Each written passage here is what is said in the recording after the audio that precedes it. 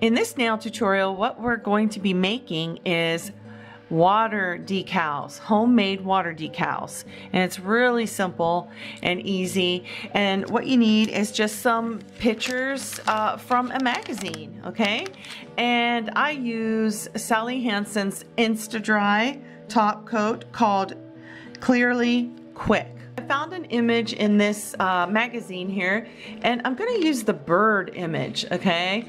And I'm going to be putting it on my thumbnail right over top of this nail. What I've done so far is I have kind of held up my nail to where I want the image, and I've just taken a pencil and I've just made a square around the image that I want to use. And here's the image right here that we're going to use inside this square.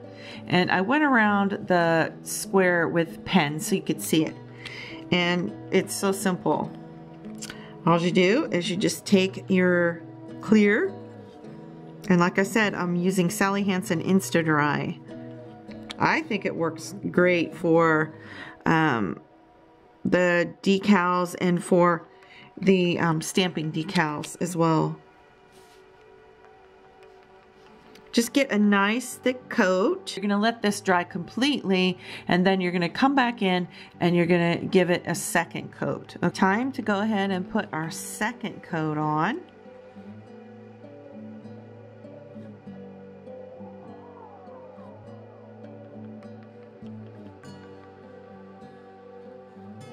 Coat of clear polish is now dry, and I won't be needing a third coat. Now I want to explain to you why I go ahead and I draw a square around the image that I want and then I paint it, instead of per se cutting out the square and then painting it. And the reason, you can see it right here, is that it'll start to curl the image if you cut it out. Here's the one that I did earlier, and you can see that. And you don't want it to start curling on you because it's too difficult to paint. And when we cut the image out and we want to put it inside the water, you want to use like a hot water. And the reason you want to use hot water is because it kind of softens the clear polish and makes it less brittle and more pliable, and it's easier to apply that way.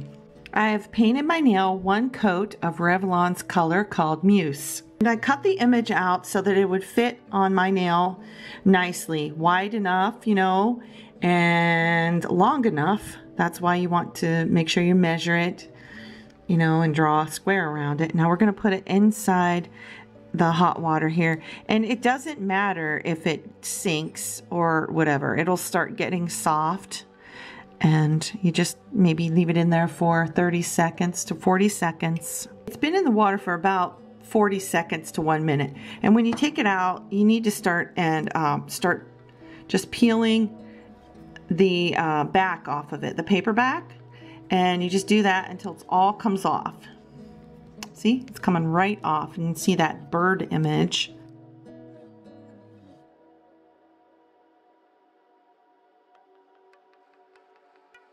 And here's what the decal looks like.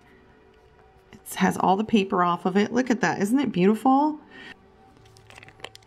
And to apply the decal, what I like to do is just go ahead and add another coat of clear nail polish on top of that. And that way you'll be sure that the decal will stick. It doesn't have to be perfect. And position your decal where you want it. Make sure it'll fit. And then start pushing it down into the nail.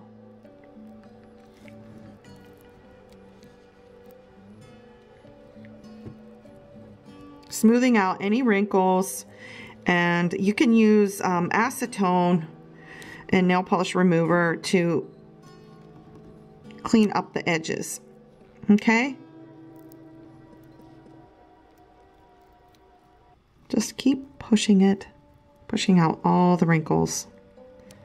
And if you need to, you can lift up the decal and add more polish under it.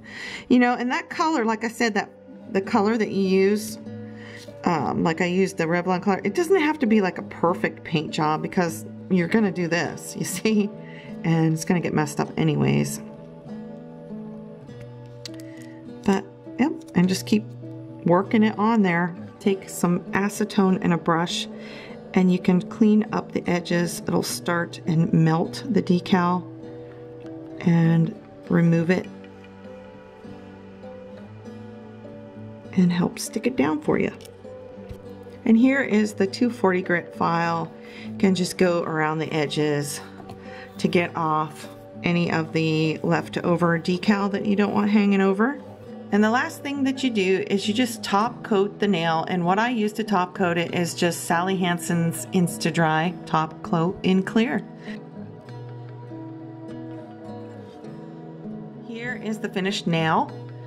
It has the second coat of top coat on it, and I think it has that vintage look that I was going for. The actual image from the magazine looked quite old and vintage looking. And I do want to say, when you are applying your decal to your nail with using like a wet polish or a clear top coat, you know, that's wet or slightly sticky, you know, be careful, because when you're pressing your decal on, you can cause rips and tears in it. And if you know, if you're going for the vintage look, then you know that's okay, but you can rip and tear your decal, so just be very careful when you're applying it. But you know, this is a great idea for an accent nail. You can find any image in magazines and do this. It works out great. I mean, you can make these ahead of time and store them, because when you use them in hot water, it kind of makes them softer. And like I said, you know, maybe practice and see if you prefer making your decal with one coat of clear polish or 2 coats. I probably would recommend the 2 coats, but 2 thin coats. But use hot water to soak it in so it becomes more pliable. But yeah, I mean, isn't this awesome? You can make any kind of nail decal that you like, and that use any image that you see in a magazine. Yeah, it's just great. All right, everyone. Thanks for watching. Take care. Bye.